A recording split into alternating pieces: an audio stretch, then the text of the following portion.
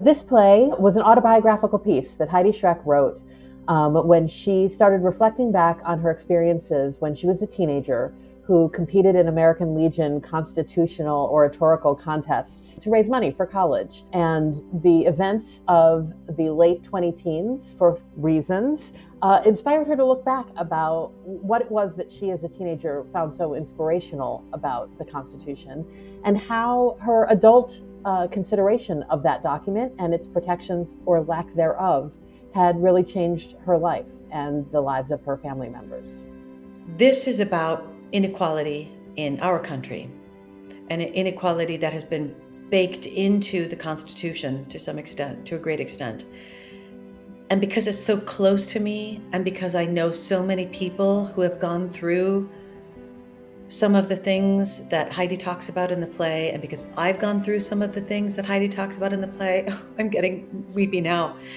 I find myself getting very emotional.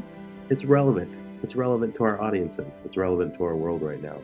It's something that's going to bring some humor. It's going to bring maybe some catharsis for some folks, and definitely a lot of thought. I think there's a lot of things to think about after working on this show, and I think every time somebody comes to see it, you might come see it multiple times, because who knows, maybe it ends in different ways. Back in 2019, when this play was running on Broadway, I actually had the opportunity to see it with my teenage son, which was pretty special. And what I remember most is feeling everything while I watched it. I was laughing so hard it was making me cry. I was occasionally crying so hard it was making me laugh.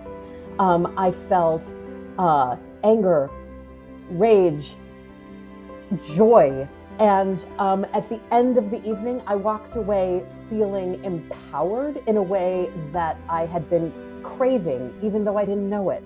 And that's what I hope our audience is going to walk away with, a wonderful, emotionally satisfying experience, but also the opportunity to walk away feeling empowered. Everyone, come and see this show. It is so important. It's funny. It's smart. It's so well built. It's very moving, but it is also true, and it affects you today.